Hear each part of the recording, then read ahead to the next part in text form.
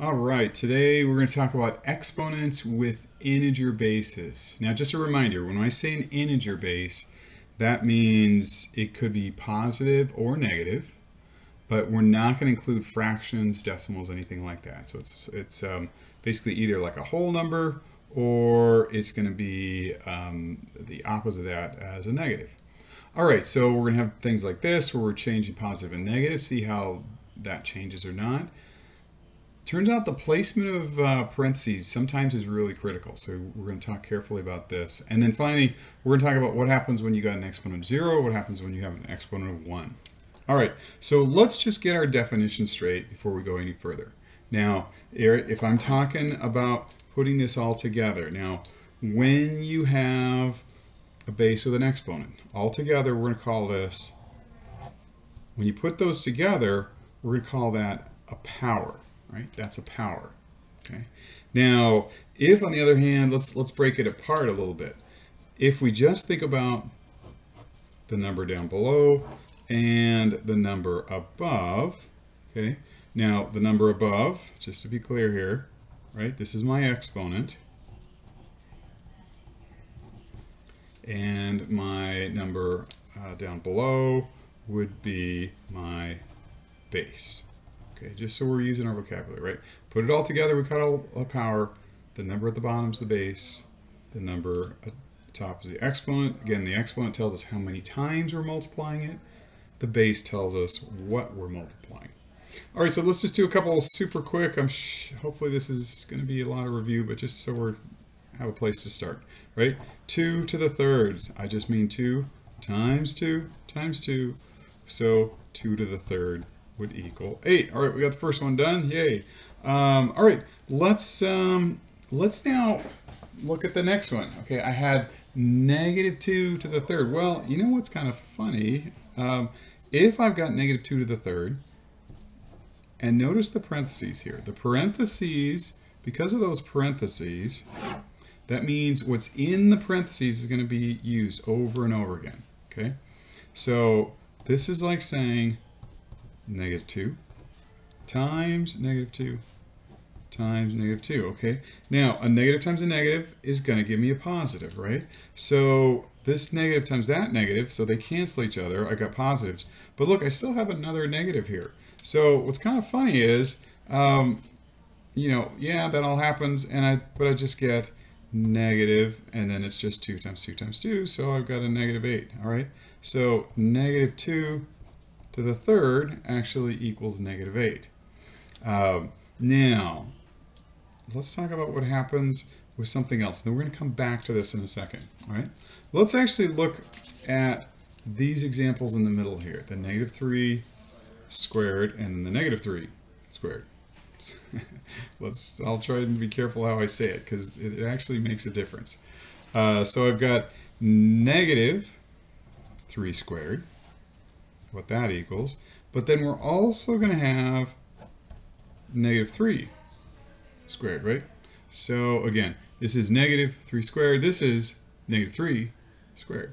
Okay, now let me show you what I mean by that.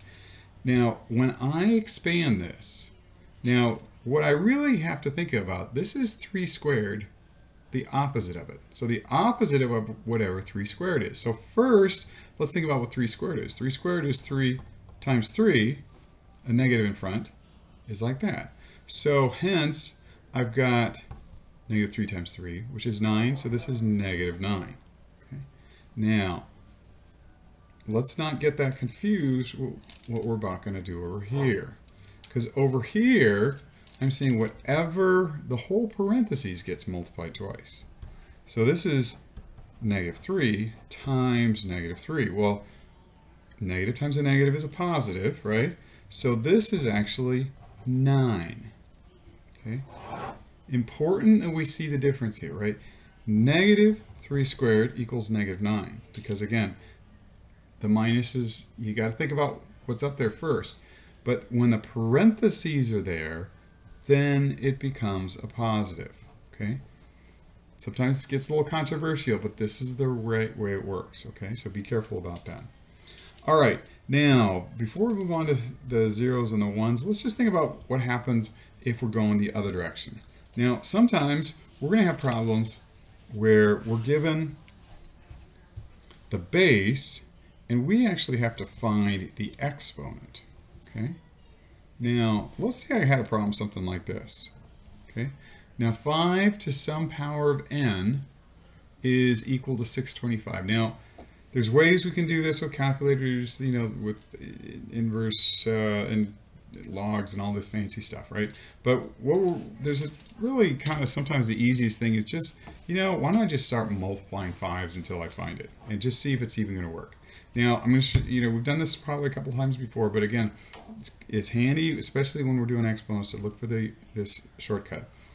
If I want to multiply 5 by itself over and over again, I can do 5 times, notice I hit it twice, and then I'm going to hit equals over and over again. So then I'm going to have equals, so that's 5 squared, cubed, 5 to the 4th, okay? Hey, that was pretty cool, right? So 625, so it's 5 to the 4th equals 625. Now, just might want to double check it. If in doubt, let's just multiply it out. So 5 times 5 times 5 times 5. Yep, that was 4. Okay, it works. So hence n equals 4. So again, you just kind of have to experiment a little bit to find the one. All right, now we get to talk about exponents that are 0 and exponents that are 1. Now, the exponents that are 1, let's just do that one first, okay? Well, 7 to the first is just equal to 7. Okay, I know it might be kind of silly, but we're going to have to remember that if there's no exponent written, that basically means it's to the first power. Okay, now let's see what 7 to the 0 is. Turns out 7 to the 0, and we're going to talk in a later lesson why this is true, but anything to the 0 power is going to be 1, right? 7 to the 0 is 1. That also works for just any kind of a crazy number here, right? So I might have 2.7462 to the 0 power. That equals 1. It works for negative numbers too, right? So if I have negative 37 to the 0 power, that also equals 1.